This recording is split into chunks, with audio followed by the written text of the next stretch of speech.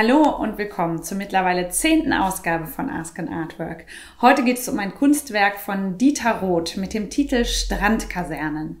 Ihr konntet uns wieder Fragen dazu schicken und bevor wir klären, was es mit dem Titel auf sich haben könnte, schauen wir jetzt erstmal genau hin. Tja, was sehen wir hier eigentlich? Holz, Papp- und Plastikstücke, Werkzeuge und scheinbar wahllose Alltagsdinge. Roth hat diese Gegenstände und Materialien in- und aufeinander geklebt, genagelt und geschüttet. Sie sind alle gebraucht. Und ja, wenn sie nicht in diesem Kunstwerk gelandet wären, dann wohl auf dem Müll. Dieses Arrangement ist 1,80 mal 2,50 Meter groß und 26 Meter tief. Digital lässt es sich nur ansatzweise erfassen. Steht man aber davor, passiert was ganz Spannendes und Unterhaltsames. Man beginnt nämlich spielerisch zu erkunden, wie diese ganzen Gegenstände miteinander in Beziehung stehen könnten. Die vielen im Leim eingetrockneten Zigarettenstummel, waren die in der Schachtel der Marke Kemmel? Und wurde die Glasschüssel von dem Hammer zerschlagen? Was haben die Hühnerknochen mit den Eierschalen zu tun, die hier verewigt sind? Und apropos verewigt, viel schneller als ein klassisches Gemälde oder eine Skulptur verändert sich dieses Kunstwerk. Mit der Zeit bröselt der Tabak ab, der überall verstreut ist. Und auch die Hühnerknochen und Eierschalen werden auf ganz lange Sicht vergehen. Prozesse des Verfallens, Verwesens und Verdauens, die spielen in Roths Œuvre eine große Rolle. Und der Ekel, den seine Werke dabei hervorrufen könnten, der verliert sich dank eines unverwechselbar augenzwinkernden Humors. Obwohl dieses Werk aus lauter Müll besteht, wird doch klar, hier geht es um eine Auseinandersetzung mit der Malerei, dem traditionell wichtigsten Medium der bildenden Künste. Das verraten nicht nur die vielen Farbkleckse und Spuren, sondern auch die Malutensilien. Pinsel, Lumpen, Farbtuben und Dosen. Und auf den zweiten oder dritten Blick erscheinen auch die winkelförmigen Holzleisten wie Bilderrahmen. Und die rechteckige Gesamtform des Werks, die spielt natürlich auf das klassische Format eines Gemäldes an. Aber wo man Leinwand und Rahmen erwarten würde, findet man eben dreidimensionale Gegenstände, Bruchstücke und Überbleibsel. Und um noch etwas obendrauf zu setzen, in der rechten unteren Ecke, wo ja traditionell die Signatur eines Künstlers steht, ist tatsächlich die Handschrift von Roth platziert. Allerdings hingekritzelt auf einen lapidaren Einkaufszettel.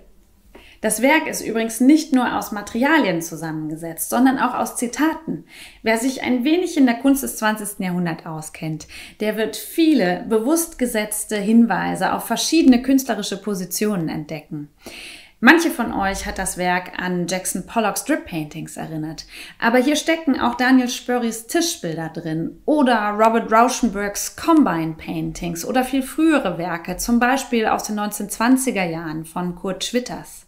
All diese Künstler hatten versucht, die Grenzen der Malerei auszutesten oder wollten sich gleich ganz vom traditionellen Medium verabschieden, radikal Neues erfinden. Bei Roth ist aber nicht das Neuerfinden, sondern das Ausstellen und Reflektieren dieser Geschichte Prinzip. Ja, seltsam, Strandkasernen. Erst einmal der Titel, der steht auf dem Werk, oben rechts mit weißem Edding auf eine Plexiglasleiste geschrieben. Und der dazugehörige Stift, der findet sich auch irgendwo im Werk. Zu dem Titelwort gehört auch noch das halb verdeckte Varje dag, schwedisch für jeden Tag und die Ziffern 10 bis 18. Strandkasernen, Öffnungszeiten, Schweden, was soll das? Wortwitz und Wortspiele, die ziehen sich durch Roths gesamtes Œuvre. Und ihr Sinn, der liegt gerade in ihrer Doppelbödigkeit, in der Unsicherheit von Deutung und Bedeutung. Also betrachten wir es ganz poetisch. Strand, Kasern, das ist ein Gegensatzpaar. Größtmögliche Weite, Offenheit, Naturchaos gegen menschliche Ordnung, militärische Disziplin und Grenzen. Diese Gegensätze, die werden hier in und umeinander gespielt und ihr Spannungsverhältnis auch visuell in Szene gesetzt. Denn in dem, was so chaotisch und zufällig daherkommt, erkennt man geometrische Muster, Winkel, Rechtecke und Kreise. Und die Gegenstände, die stehen ja, wie gesagt, miteinander in Beziehung, folgen also einer Logik.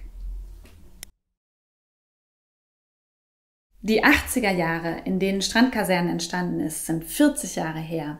Aber in gesellschaftlicher und politischer Hinsicht sind uns die Fragen, die dieses Kunstwerk stellt, sehr vertraut. Fragen nach Grenzen und Freiräumen, Tradition und Neubeginn, Kontrolle und Offenheit. Diese Gegensätze, die scheinen sich gerade durch Pandemie und globale Krisenzeit zu verstärken oder werden plötzlich sichtbar. Strandkasernen könnte uns daran erinnern: Altes und Neubeginn, Chaos und Ordnung liegen nah beieinander. Egal welche Entscheidung ansteht, es ist komplex. Das war unsere 10. Ausgabe von Ask an Artwork. Ihr könnt euch die anderen Folgen dort ansehen, wo ihr dieses Video gerade gesehen habt. Und am besten, ihr abonniert uns dann auch gleich dort, dann verpasst ihr in der Zukunft kein Ask an Artwork mehr. Ich hoffe, es hat euch gefallen und wenn ja, dann bis zum nächsten Mal.